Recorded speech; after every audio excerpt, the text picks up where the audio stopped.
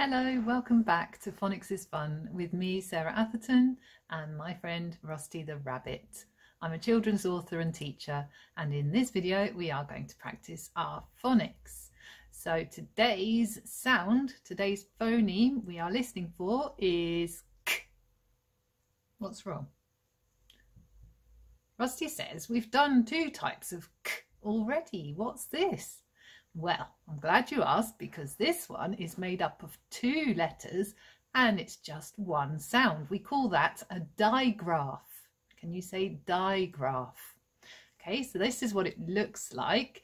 When you write it, you need to make sure that those 2 letters are close together because they are part of the same sound. Okay, let's have a go at writing. So first of all, we write our curly k, so round. And then we write our kicking k. Remember, that's a tall letter, so we start a bit higher up and forward and round and kick. So this is what k looks like. Have a little try of writing that at home. Now, this type of k won't happen at the beginning of a word. It only goes at the end or in the middle of a word. So there's a little clue to help you when you're writing. It doesn't go at the beginning. Okay, so can we think of some words that have k in them somewhere, either in the middle or at the end? Remember, not at the beginning. Rusty, do you want to go first? Yeah, that's right, sack, like Santa's sack. That's a really good one. Can you hear the k at the end? Sack. Really good. Okay, another one.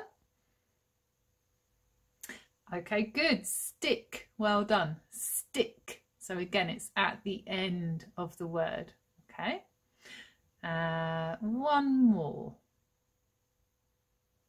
Rusty, why are you turning your back to everyone? Oh, funny. He said his word is back. Okay, very clever. Yes, that's right. There is a k at the end of back. Yes, you can stop laughing now. Honestly, sometimes. Not at all funny.